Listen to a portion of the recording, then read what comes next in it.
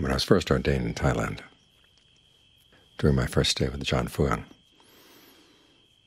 there was a young man who came, spent a couple of weeks at the monastery. He'd been ordained in Bangkok, had his fiancée's wishes. Before they got married, she wanted to have him have some time as a monk. And so he ordained not because he wanted to, but because she wanted him to. Then he came out to the monastery and found that he really liked the life of being a monk. He's the one I've told you about before. We did a meditation duel up on the mountain, where I was sitting there being eaten alive by mosquitoes and pain. I looked over at him, and he just seemed to be very calm and composed. So I figured, I can't let the good name of America go to waste here by stopping my meditation. I found out later that he had been eaten up by mosquitoes and pain, getting ready to give up, and he looked over, and I looked so calm, and he said, "I can't lose out to an American." At any rate, at the end of the 2 weeks, his fiancée and his parents came to pick him up, take him back to Bangkok to disrobe. And he was really reluctant to go. So that night, Ajahn Phuong gave a Dharma talk on how we come into the world, we don't come alone. We have our parents, we have our responsibilities to them. So the next day he went back to Bangkok, disrobed. A few days later, I was beginning to think about my responsibilities to my family, thinking maybe I should go back to the States. And Ajahn Phuong said, look, we come into this world alone. We each have to look after ourselves.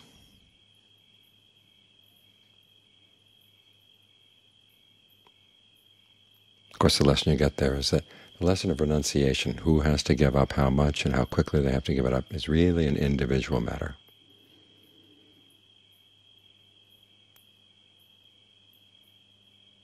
As the Buddha said, if there are pleasures you find are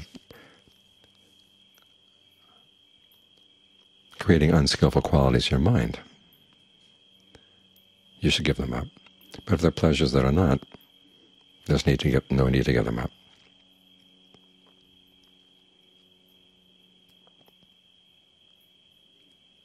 And this is going to be an individual matter. Some people enjoying certain pleasures find that a lot of greed, aversion, and delusion build up around the pleasures, and other people have those same pleasures, but the mind is hardly affected. You see this among the monks in Thailand. Some can stay in monasteries and their meditation goes really well.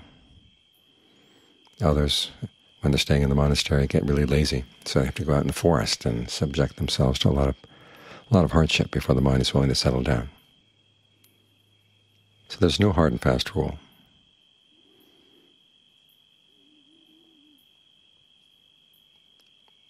But if you find that you can't give something up, for whatever reasons, you've got to provide yourself with an alternative place to hang on to, because all the things we're attached to are going to leave us one way or another, and we have to be prepared for that fact.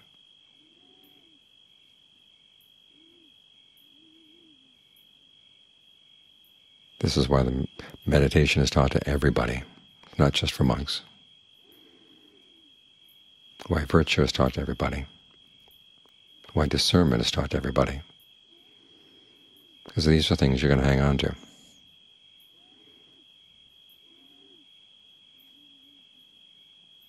The description of concentration is secluded from sensuality, secluded from unskillful mental qualities. You enter in the first jhana.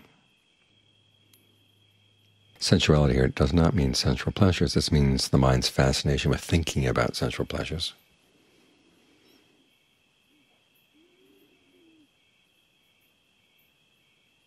And it's an important distinction. We really are more attached to our fantasies and plans and commentary on our sensual pleasures than we are to the actual pleasures themselves.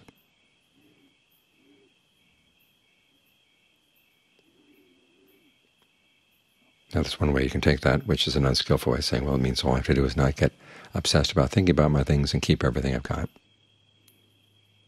There was actually a cartoon I saw one time. This man is living in a very lavishly decorated house. The window opens out onto this large expanse of land. And he's telling a friend, the beauty of it all is as long as I'm not attached to my things, I don't have to give them up. Which, of course, is you're just hiding your attachment. The skillful way of taking this is realizing that if you stop thinking about sensual pleasures and anticipating them and then reliving them, after all you begin to realize that there's not much there. And if it's a burden and you have no responsibility for it, you can let it go. Because so much of our pleasure is in the anticipation, so much of it is in the reliving of old experiences. This is going to be great, this is going to be great, and then there's a little moment, and wasn't that great, wasn't that great, and this is going to be, and that wasn't that great, and go on for a long time. But the actual moment of the pleasure is pretty short. So if you can strip away the commentary and realize there's nothing there, then you ask yourself, why burden myself with this? And we all have our responsibilities in life. So sometimes there are things you simply cannot give up. But you learn to work around that. And as I said, you try to develop this ability to have an alternative refuge. This is one of the reasons why the lay people in the time of the Buddha, those who didn't ordain, would take refuge in the Buddha, the Dhamma, the Sangha. And I was trying to learn the skills that they had,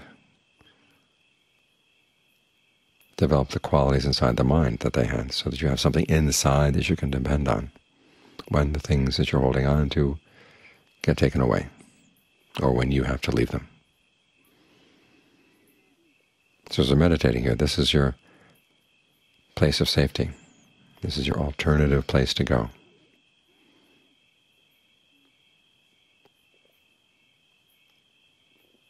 When I first went to Thailand, very first morning, woke up, looked outside my hotel window down in the street, and there was a monk going for alms. And he stopped in front of a store, and there was a woman who was arranging things in the store. She came out, and it was almost surreptitiously, it seemed. She put some food in his bowl and then went back in, and then he went on his way. It was like some sort of secret society. And as I got to stay in Thailand, I realized it was the whole society was infiltrated like this. And having the monastic order there act as kind of an escape valve for all the pressures of lay life, to remind people that even in the rat race, it is possible not to be measured by your wealth. Your happiness doesn't need to be measured by your wealth. There are other ways of measuring happiness in life. And simply having that alternative available takes a lot of the pressure off the misery that comes when you're just out there struggling and fighting, trying to make a living, trying to hold a family together. The fact that there is an alternative makes things easier. And when you have an ability to step out of your daily life, step out of your daily concerns, that makes it easier too, which is why having some time by yourself every day is an important necessity for your mental health. No input from the media, no input from other people, just time to be with your own mind, sitting here with your breath, trying to find a sense of ease just with your eyes closed, breathing in, breathing out.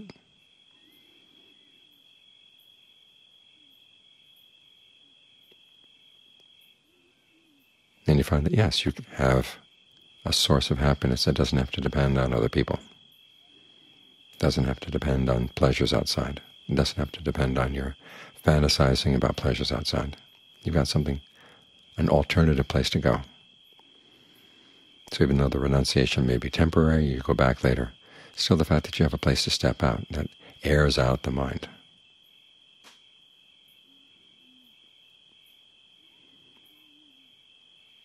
And as I said, when the pleasures of daily life suddenly turn on you, you do have another place to go, so you're not totally left adrift, you're not totally devastated.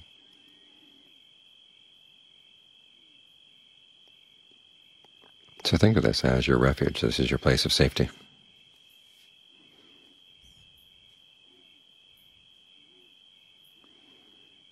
And John Shaw said he always kept a couple huts empty in the monastery.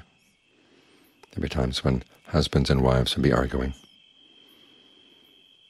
And just to let off steam, one of them, either the husband or the wife, would come and spend some time in a hut at the monastery, just to get away, allow things to cool off. It's like having a pressure valve. That's another way you can think of the meditation. It's your pressure valve.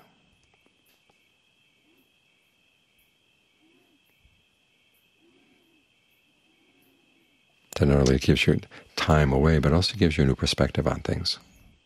So the burdens of daily life don't weigh so heavily.